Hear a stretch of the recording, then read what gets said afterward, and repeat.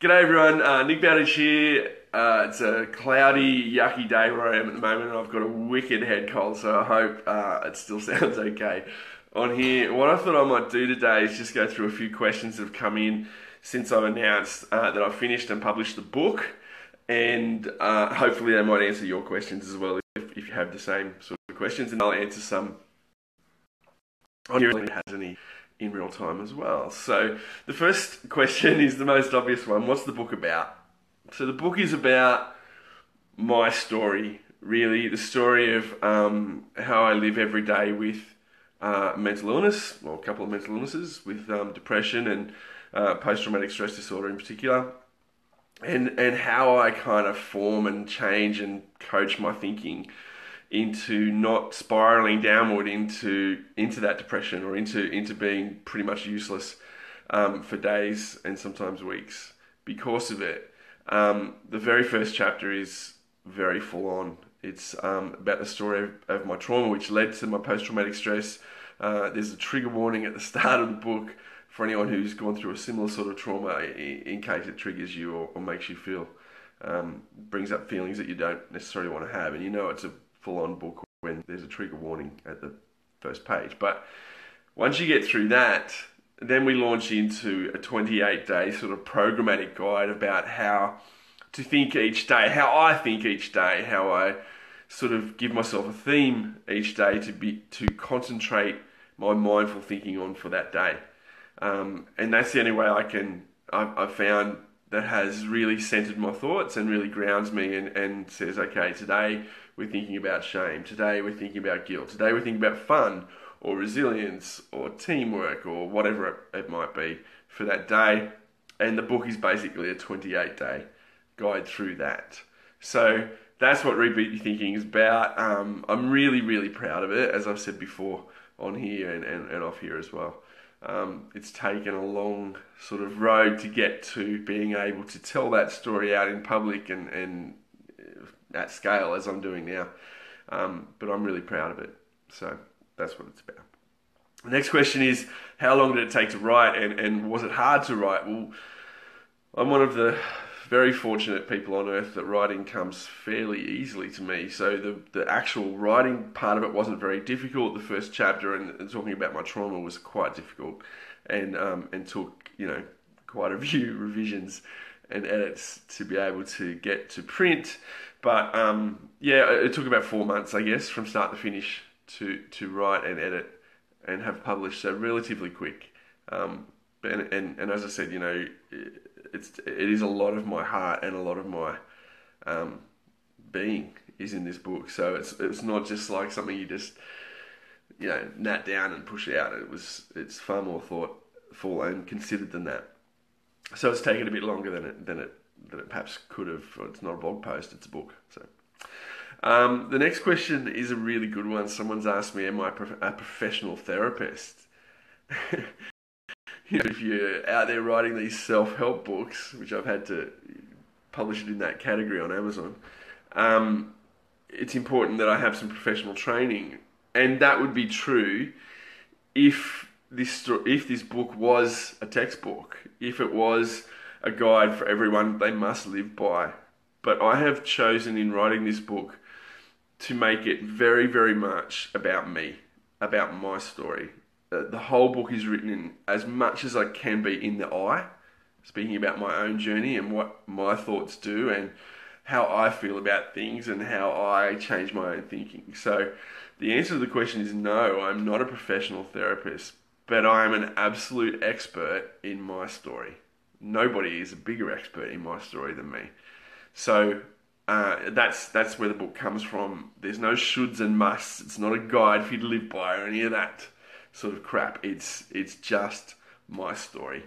And so I don't need any kind of training, and you don't need to be worrying about whether you're going to get some guru telling you something to live by forever, because that's not the way the book is written. And it's really just all about my thinking and my thoughts and how I sort of try really hard not to focus too much on all the other stuff around me. I just try to keep my thoughts and concentration mindful and present and with a particular theme on each day. The question is next is who's stocking it? How can you buy it? How can you get your hands on it? So I'm very, very grateful that some very big name book stocking platforms have seen value in this book enough to list it for me and are promoting it, which is wonderful, and I'm really, really stoked about that. The paperback version you can buy on Amazon. If you go to any of these platforms and you just search Reboot Your Thinking, you'll find it there. So the paperback version you can buy on Amazon. You can buy it on Barnes and Noble on their website, which is a big US and global bookseller as well as Amazon. Booktopia here in Australia have stocked it, and also fishpond.com.au are stocking it. And offline, if you head into Bookface, which is a set of bookstores, chain of bookstores in Australia, they're the first store that's come on board purchasing it, so that's really great, and I'm really grateful to them as well. And if you have a favourite bookstore, you can always go in there and ask them to order it in, because it's able to be bought from anywhere now. So the ebook version, if you're an ebook person, you can buy it on as a Kindle from Amazon. There's a Kindle version on Amazon. You can buy it on Kobo if you're a Kobo guy, or you can buy it on Scribed as well. So if you go to any of those platforms and just search Reboot Your Thinking, you'll find it there. My publisher, who is Michael Hanrahan Publishing from Melbourne, Australia, has done a really, really good job of not only the layout and the edit and putting the book together for me, which I'm eternally grateful for, but also being a really good representative for me in these distribution channels and being able to get my book out to the world. So I'm really grateful for that. Next question is one I've been asked about 200 times. Is there an audiobook version? No, but there is one coming.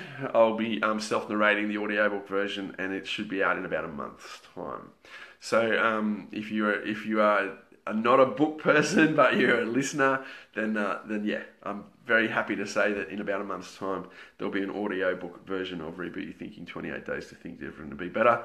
And I'm really looking forward to actually going through the book and narrating it myself, doing the audio for it myself.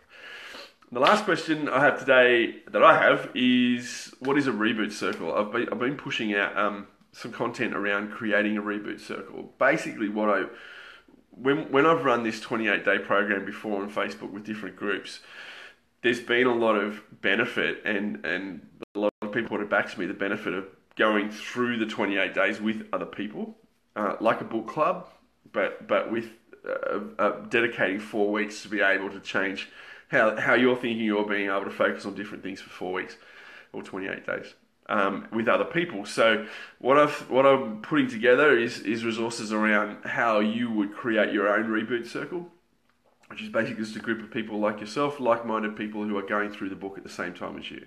It's really good in that way because you can do it online, you can do it offline, you can meet every week or once a month or whatever it might be, or just email each other or use Facebook Messenger to do that. To be able to go through and each day focus on the same thing as 4 or 5 or 10 or however many people in your reboot circle.